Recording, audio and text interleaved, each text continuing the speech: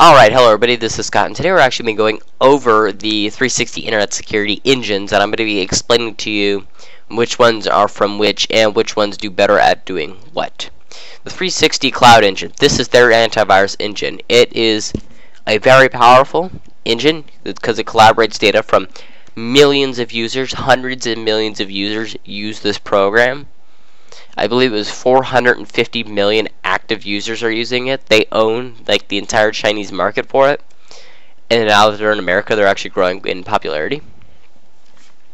But this is going to be the main defense of your engine, of your computer, and it always requires internet access for it to work.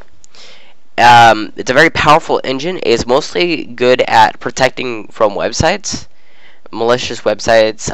Phishing sites are also in the database. However, it did not score too well on the virus bulletin. I believe it barely passed, borderline. But I did get almost a perfect score on the AV test antivirus protection. And then we have the QVM2 engine, which is another cloud-based engine, but doesn't work in a traditional manner. While the other ones are going to be blocking websites, the QVM2 doesn't really do that. It generally will analyze the auto-start programs. You'll generally see it analyzing auto-start, memory items, and possibly downloaded files or files that are trying to run, but you don't see it blocking websites.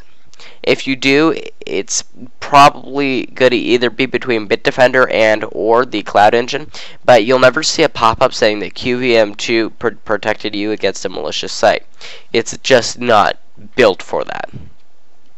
Then your third and final one, which doesn't need internet access, is the Bitdefender engine, and the Bitdefender engine is the best antivirus engine on the market, and they've licensed it to many companies. But Bitdefender is just an awesome engine. It literally will block anything.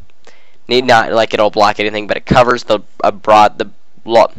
largest scope of malware. So anything that's any type of malware, it'll be able to detect, as opposed to the QVM2, which you generally only see it doing auto start or programs trying to run.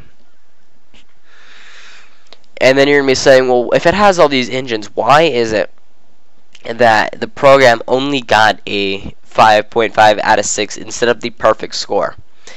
Okay. When it comes to blocking the malware, you have to realize that even if it has that Bitdefender engine, it doesn't mean that it's going to get the Bitdefender engine. What do I mean? Bitdefender says you have the right to use our database. You have the right to access any of our items and use them in your program. You pay them however much they charge. You get to use it. The problem is you have to have them download it, and you won't always have the most recent database. As you can see with my Bitdefender engine, I'm always 1 day behind. They always release it 1 day behind because of the time zone differences. So therefore, it's not going to be as safe, but also it's the way that it integrates it. While they have the same engine, Bitdefender is a smarter technology. It works at a smarter way than any other antivirus. And my biggest problem with the Photon was that it was just a memory hog, and it slowed everything down. And as I started to realize how the program functioned, I understood what was behind it. The Photon technology literally monitors your computer. It tries to monitor everything. It is a centralized, so nothing on your computer should do anything unless Bitdefender knows. And during the initial setup, yeah, it's going to be slow. It has to gain all that information. So everything that goes on, it has to get and collect. So then they generally said after about 1 to 2 weeks, your computer should return to normal.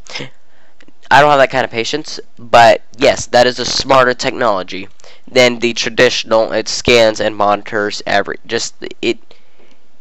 like if we could measure it by intelligence, we have AVG at the bottom with GFI, the Viper. Spybot is dead. They're brain dead. Okay, so here's what we're gonna do. We're just gonna make a quick list. At the top of the list, we have our Smart programs. Bitdefender, 360, Kaspersky, Or maybe Avast.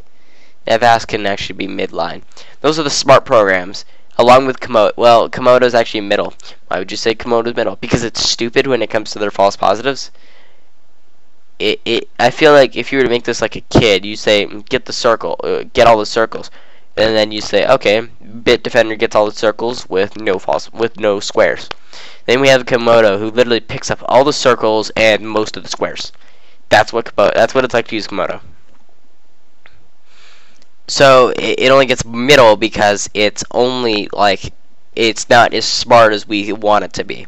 360 gets it because of the way that its engines work and monitor the system, and the fact that it uses 3 different engines. The company was able to successfully use 3 different engines, and they could technically add more. I believe the Chinese version of it has more. Or maybe they bought one, I don't know, and just integrated it. But yes, they could technically add more. It's because of the way they set it up. Why did I put Avast, Norton, the middle guys? Panda is pretty stupid actually. Nah, Panda can go middle too. Basically, all like the mid-named ones that you know, the common ones, Bullguard, all those very like mid-popular ones are in the middle. Why?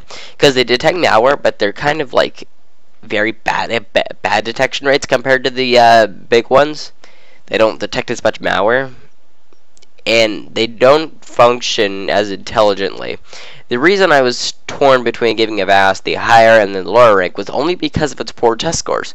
Avast has a very smart system. The way its shields works, very nice. The way the program is integrated, very nice. It's just very poor at detecting. And the bottom one, you can use SpyBot's not even well, actually it is an antivirus program. SpyBot, incredibly stupid program, uses way too much RAM.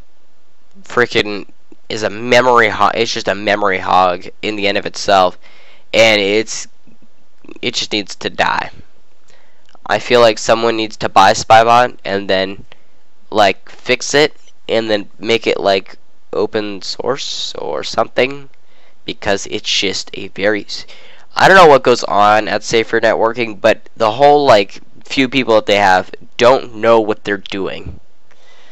They're not smart. Why would I use a program that has had issues with detecting malware in the past when they just bought the Bitdefender engine and just slapped it on? I can't do that.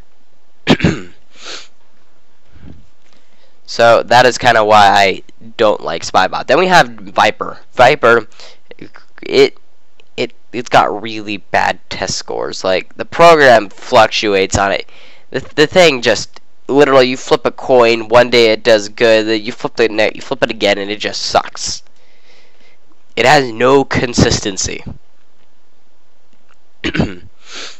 AVG, I'm sorry, but this program sucks for detecting malware. The thing gets some of the worst scores, and it just isn't smart. There's nothing smart about the program. It's just very simple. I feel like the technology behind it is outdated. And then you're going to be wondering, oh, where's Windows Defender? We're measuring intelligence here. There is no intelligence behind Windows Defender. It has failed, I believe, almost 5 times in a row on the AV test on its malware protection. The program gets no updates. It has no smart technology in it. It's just a really stupid and sucky program.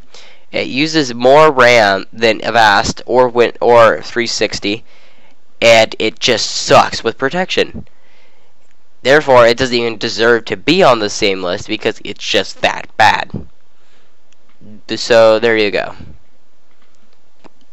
If you have any more questions, please ask them in the comments below, and I will try to answer them. So thank you very much for watching, and goodbye.